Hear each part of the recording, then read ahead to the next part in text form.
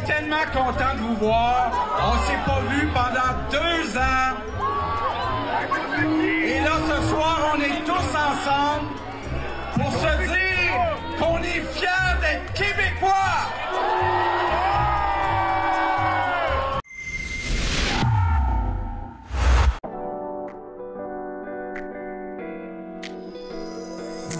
So here, Alexandre Ben News, and I'm at Place des Arts today because I'm curious to know if the people are satisfied with the management of the government Legault since the election is coming up on the 3rd of October.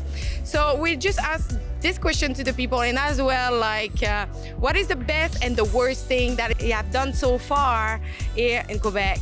We are committed. We are in the position to ask ourselves some questions when we saw that the survey company, it's always the same company that the mainstream media is using. So when we see the percentage of the satisfaction, or example, when they are survey about the mask, if the people wanted to keep the mask and we reached 70% of the people wanted it, and now we can observe that most of the people are not wearing it anymore. Recently, the Léger Marketing have shown a survey about the next election, and we can see that people are agreeing with 40% of support of La CAQ. When we look at other parties are really low. So is it really representing the reality? We'll know in a couple of minutes. I'm asking people today if they are satisfied with the management of Mr. François Legault. Oh, that's a big question, and we usually talk about politics. I'm not sure about how, like, Monsieur Legault does his things. Like, we know there are problems with the lodgements and every apartment, and he gives money to, like, Airbnb. And I'm just like, I'm not sure how he does his things, and there are things that are more important to do than just like give money to big people. Just like Montreal, people has to get some help from the government, and that's not what he does. I don't want to mention anything on that matter. Oh, okay. Okay, thank you. Je demande aux gens s'ils sont satisfaits avec la gestion du gouvernement Legault depuis les 2 dernières années. Oh, je préfère pas répondre, mais merci. Merci à toi. Bon, moi, je suis très satisfait. Oui. Oui? Très bon. Je commence à être plus ou moins tanné de lui.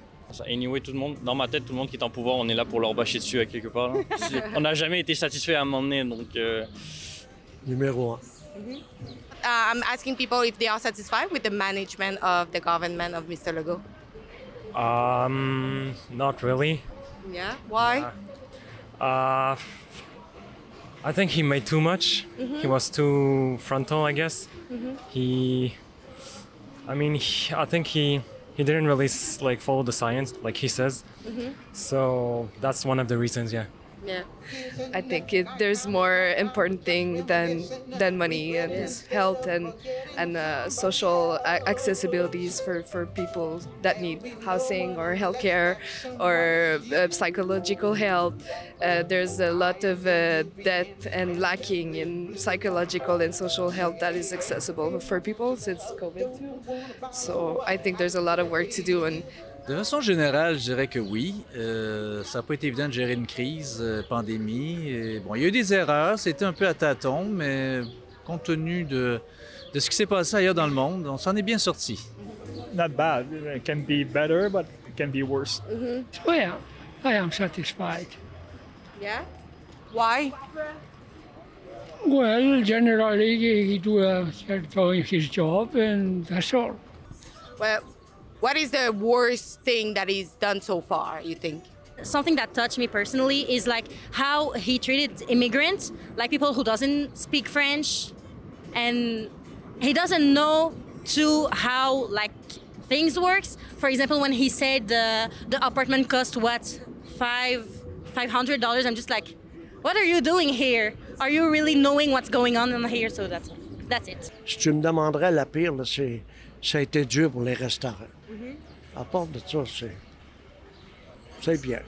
Forgetting to listen to his community is the worst thing he's done. C'est de ne pas avoir vu la catastrophe dans les CHSLD. Ça, c'était assez prévisible. La pire chose, peut-être chez les spécialistes. Ils étaient supposés d'enlever 1 milliard, là, puis il n'a rien fait. Il n'a rien fait. Ça pourrait être la pire chose. Concernant le passeport vaccinal, là, obligeant des gens qui ont un certain emploi à se faire vacciner ou non, puis des choses comme ça, je pense qu'il ne s'est pas fait aimer pour ça. I think the vaccine passport was the worst. Like with the pandemic and everything, yeah, I think that was one of the worst. Yes. Yeah.